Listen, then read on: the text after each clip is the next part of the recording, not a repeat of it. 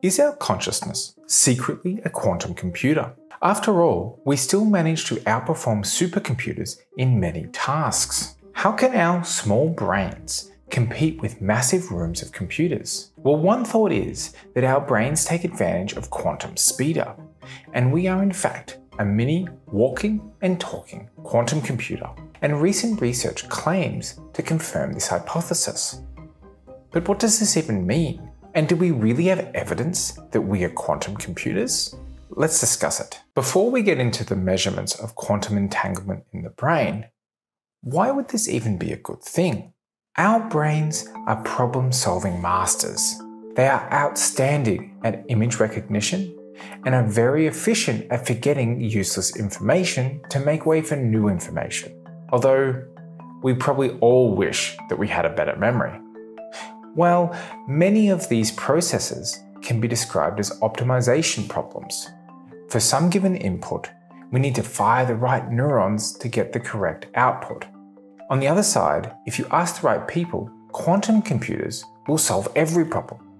But in reality, they are promising to solve optimization problems. They take some complex problem that can be mapped onto a quantum system such that all the bad solutions will interfere and that only correct answers will be measurable. In this way, we don't need to test every possible answer. The quantum system automatically removes them all. You can think about this as a maze. A normal computer has to test to find the correct one. It may get lucky and find the correct path early on, but it might also be the last possible path that it tries, meaning that the computer would have explored the entire maze. A quantum computer also explores the entire maze, but simultaneously rather than one at a time. The amazing thing is that the incorrect paths destructively interfere with each other, effectively giving a zero, letting us know that these paths aren't valid, while the correct path constructively interferes, letting us know that this is a valid path. And because this is all simultaneous, the processing is much faster than when traditional computers. So if our brains actually did use quantum entanglement, it could help to explain why we're so smart. Rather than us trying to find the right answer slowly, we would just find the correct answer in a fraction of the time. So how have scientists detected quantum entanglement in human brains? Well, recent work in the search for quantum gravity has developed a neat trick for detecting quantum interactions in hard-to-measure systems. You take a system that you know and can control, and then you let it interact with an unknown system. If this unknown system has some quantum entanglement, then there are telltale signs in the control system. So to tell if a brain is using quantum entanglement, we need a known system. And in this case, the scientists used nuclear spins in brain water. Our brain has plenty of water in it, and measuring nuclear spins in brain water is nothing new. Magnetic resonance imaging, or MRI, does this all the time. MRIs apply a large magnetic field, which causes nuclear spins to rotate, where larger magnetic fields cause the spins to rotate faster.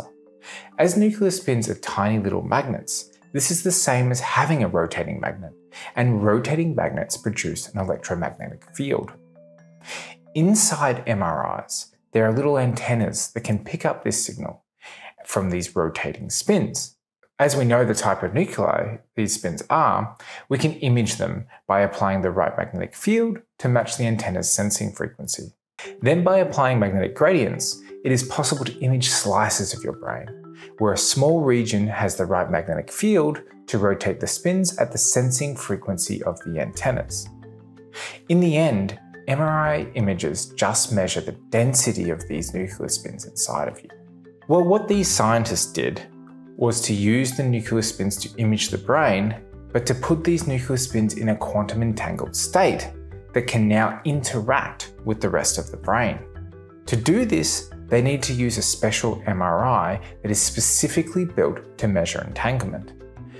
The important thing is that they detected entanglement, and even more interestingly, that they found that the entanglement was modulated by the person's heartbeat. They saw bursts in the entanglement that correlated with the person's heartbeat. Now, generally, you can't see heartbeats in MRI. The electrochemical signals are just too small to be detected. As such, this suggests that the heartbeat itself has something to do with the quantum entanglement of atoms in the brain. Now, this is rather puzzling. Why would your heartbeat lead to a quantum entanglement in your brain? Well, we don't know. All we can say is that this is what was observed for the moment. But it wasn't all that was observed, and we still have a burning question. Does this entanglement have anything to do with our conscious mind? Well, one of the scientists involved in this work said, if entanglement is the only possible explanation here, then it would mean that brain processes must have interacted with nuclear spins, mediating the entanglement between the nuclear spins. As a result, we can deduce that those brain functions must be quantum. The conclusion that our brain functions may be quantum was made much stronger by the next results. The scientists found that the entanglement depended on how aware the participants were. They found that 7 participants had fallen asleep during the measurements. If you've been in an MRI for a long time, then you know that this isn't too shocking. Well, during the time that they were asleep, the entanglement signal decreased. In fact, they could even see the time it took for people to wake up in the entanglement signal itself, which in this case was around 20 minutes. This means that not only do we have some entanglement in our brains, but we have more of it when we're using our brains. This correlation does suggest that quantum entanglement plays some role in our consciousness. But these are initial results. And while they indicate that we have some quantum entanglement inside of our brains, it is just one piece of research. And even if we do have entanglement in our brains, it doesn't mean that we use this entanglement. It is one thing to have entanglement. It is another to actually use it.